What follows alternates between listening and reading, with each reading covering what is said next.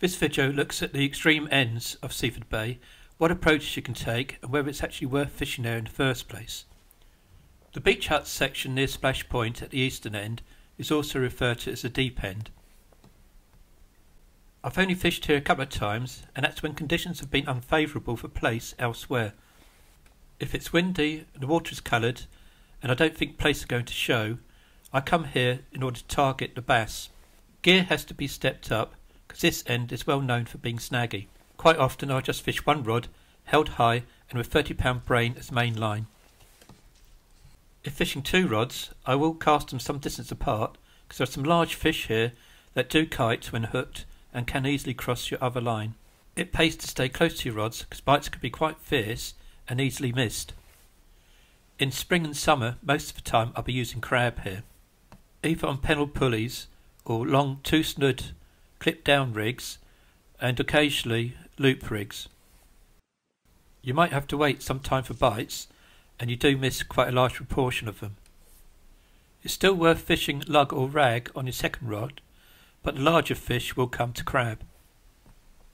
I find that with a 2 SNOOD crab rig, quite often the bass come to the top SNOOD. Keeping the SNOODs long gives the fish time to take the bait properly. Elsewhere at Seaford, when I'm targeting flatfish, I much prefer short SNOODs, unless I'm having to scratch for a bite. I've missed this bite, and a crab on the top SNOOD has been taken. Notice I'm allowing the bottom SNOOD to drop below the weight, but I'm not sure that's a good idea here, given all the snags. When attaching the crabs, I much prefer to have them remaining looking natural, so I just remove the top shell and the legs from one side, leaving legs dangling below the hook point. I'm not one for peeling crabs completely when targeting bass, and only use a small amount of elastic to keep the bait in place. On the bottom SNOOD, it's pennelled, so even less elastic is used there. I do like to wrap the top of the legs together and keep these well away from the hook point. 2 crabs doubles your chances of a bite. This is my all-time favourite rig for medium-sized bass, say 2 to 5 pounders, and I'll explain how I make them a little bit later on in this video. I'm not casting these into the gutter, they're for long range use. I'm chucking it in line with the end of the jetty. Because my bites have come to the top SNOOD, I've now fixed the bottom SNOOD so it doesn't fall below the weight, and hopefully I'm not going to lose any rigs. The last time I fished this stretch I set up far too close to the jetty and lost several rigs, a couple of them whilst playing large fish. This time I've made sure I've set up well away from the jetty, but I'm still casting in that direction, but at least it's at an angle, so I've got a little bit more leverage to get the fish out of a snag, and hopefully I'm not going to lose any this time. Using stop knots rather than crimps means you can adjust your SNOODs. You can have them 1 up, 1 down as previously, or 2 up as in this case. This rod is capable of casting long distances, but with 30-pound braid, large baits, clipping down is essential, and using a finger stool helps if you're having to give it quite a whack.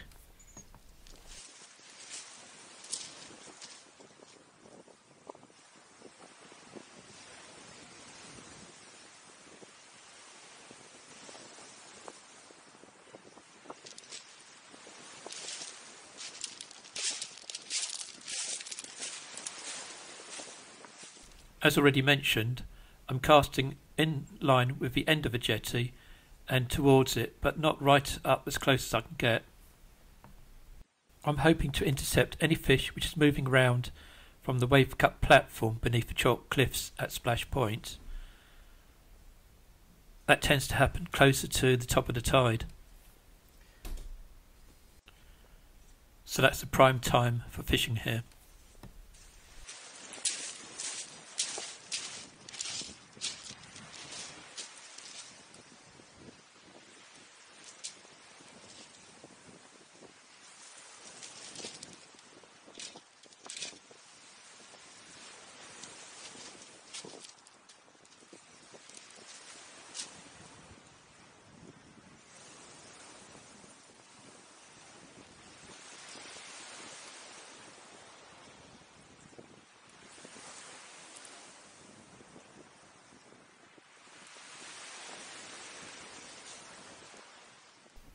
It's quite slow this session and there are no other anglers in sight. I missed a couple of bites, but only one of them was a positive take.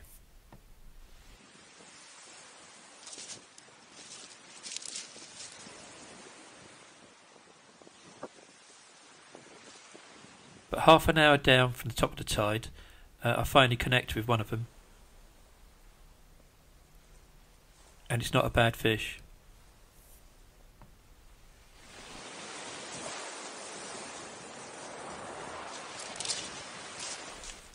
Apparently bigger fish are caught the other side of a jetty, but I'd rather catch them this size than sit and wait for something which is a specimen. This one is nicely hooked in the bottom lip on the top snood. I find that's one of the advantages of using circle hooks.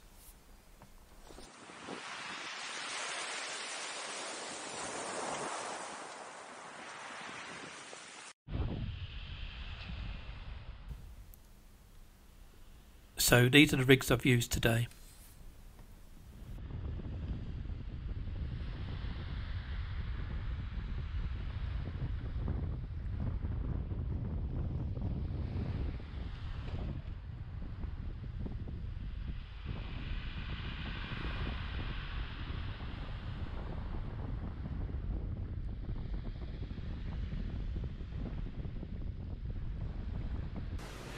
For this rig I use £60 tough stuff for the main body,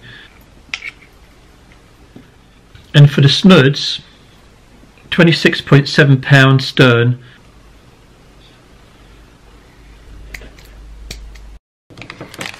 I go for circle hooks, the Tronics Pro ones, the old ones, which are sort of finer gauge wire really, 3 O's and 1 O's. I start with snoods, so I'm threading the pennel hook, which is a circle 1/0. I'm not sure what type of knot this is called, but I tend to use this for all my eyed hooks. So I wrap the line round 3 or 4 times, form a loop, then go through that loop the same number of times. You'd wet it and then pull it tight and bring the pennel hook back down. Okay, so this will hold a crab nicely in place. Cut the tag end off.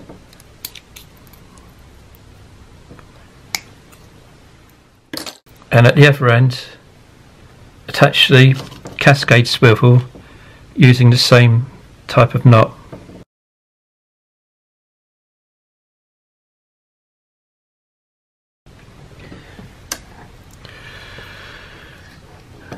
Right, we do the same with the upper snood, only this time it's just a single 3/0, and at the other end attach the strong swivel.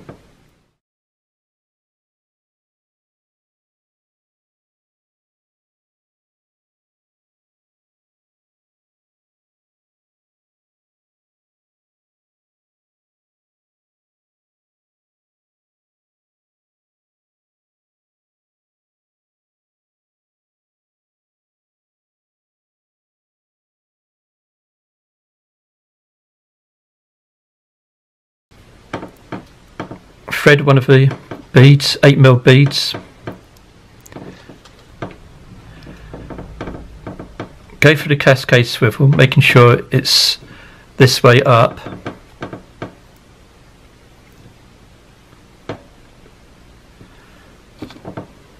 Put another bead on. Next bead for the top snood.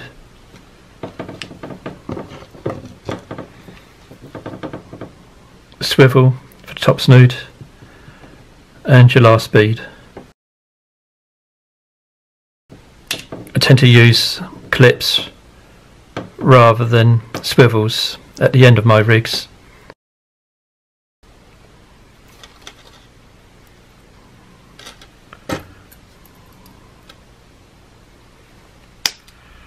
Now that you've got your rig together, all you need to do is to be able to tie stop knots either side of the beads.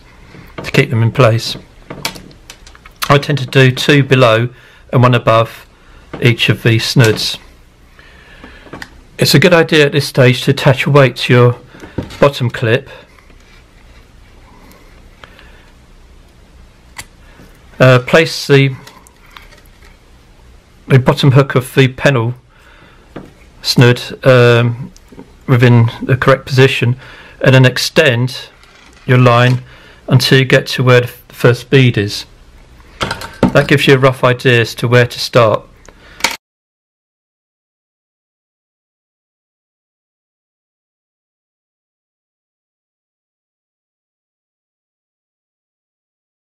Pull the cascade swivel down and the bead above, but don't make them too tight. You need a little bit of leeway, and then put the top knot in place. So I'm just using normal mono here.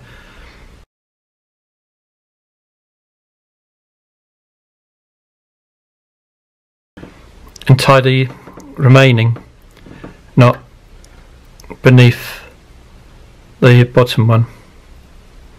I like to have 2 here in case I want to make it really solid.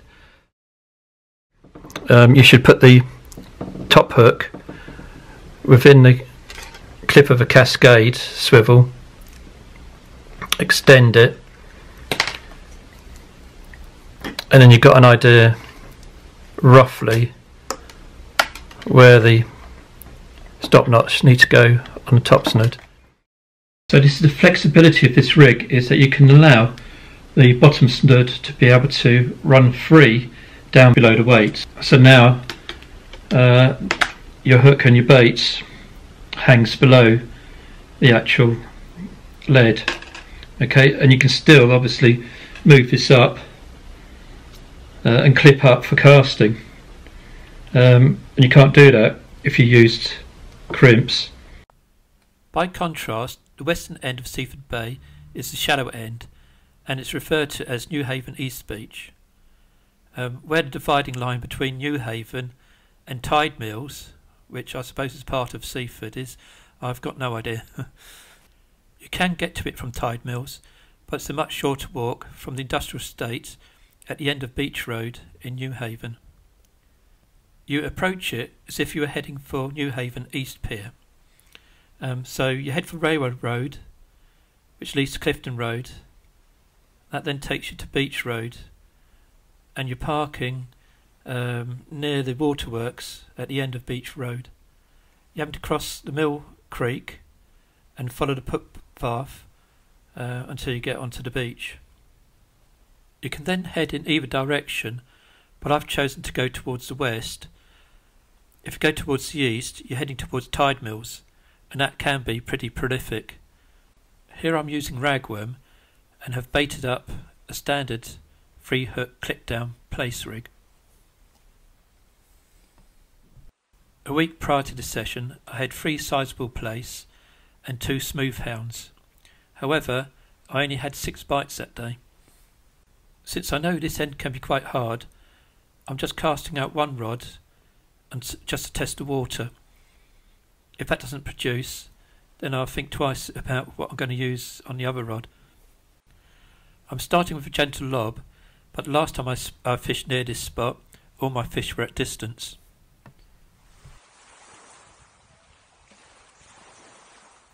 This is the hottest day of the year, and despite the ideal conditions for plaice, I just got this feeling that nothing's going to happen today.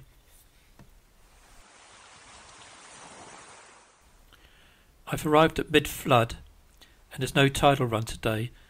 I do need to still tighten up, but I'm not using grip leads. These weren't needed last time, and I do want to be able to drag the bait along the bottom if I'm not getting any bites.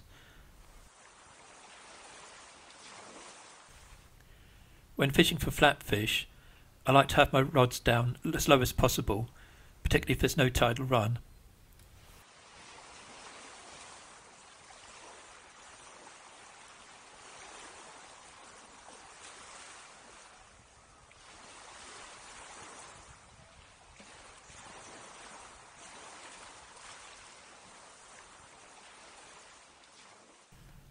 Having set up the second rod, I'm winding in the first to see if anything's been interested in my bait.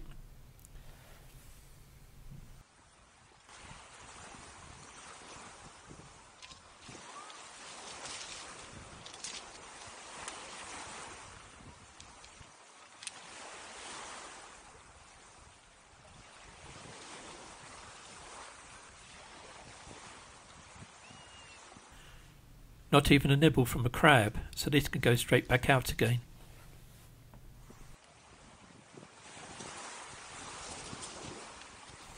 I've now put my waders on so I can get an extra distance on the cast.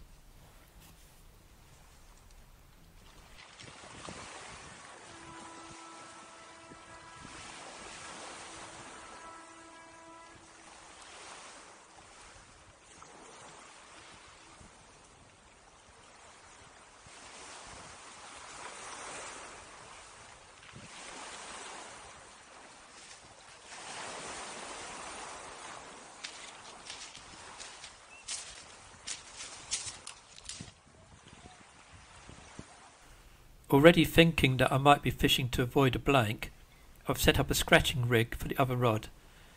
This includes very long snoods and small hooks, size 4 hooks. I'm hoping that the extra length of the snood might try and entice a small fish into taking the bait.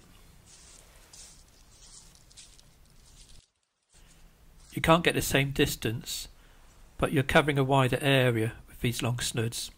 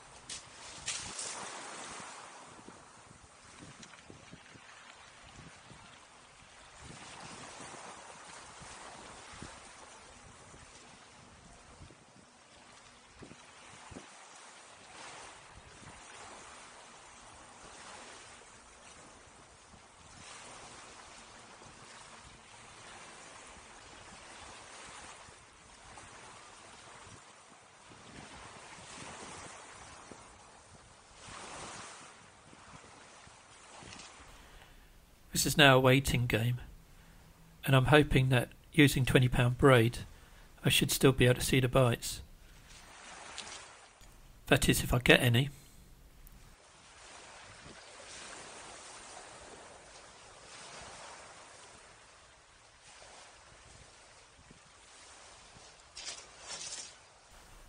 Tiny little knocks on the rig with the long snoods gets my hopes up.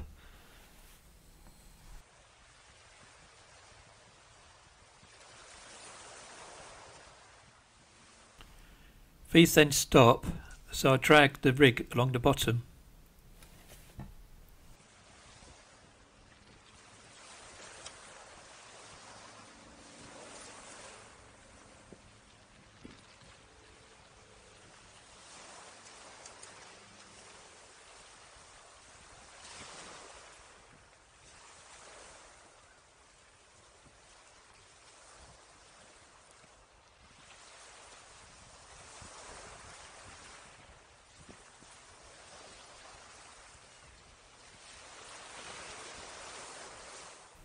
That seems to work, then I eventually get a bite worth striking into.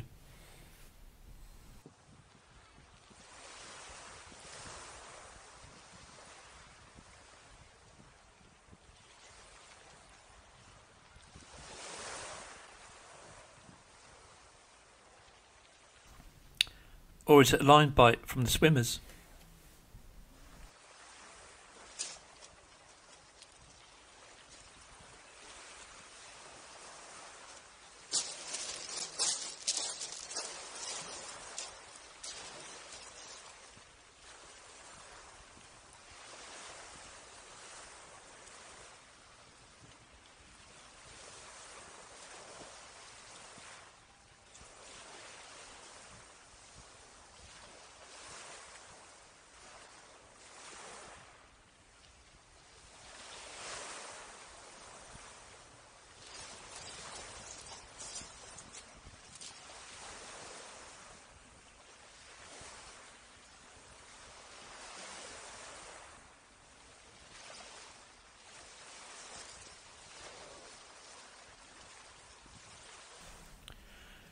flounder saves the day.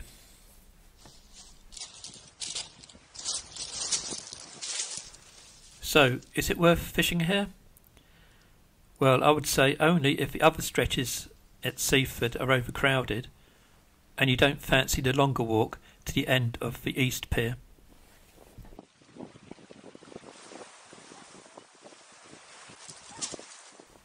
It's completely different to the Splash Point end of the bay, requiring different tactics. But if you never give it a go, you'll never know what it's like. And scratching for a bite can be, at times that is, as enjoyable as getting a bite of chuck.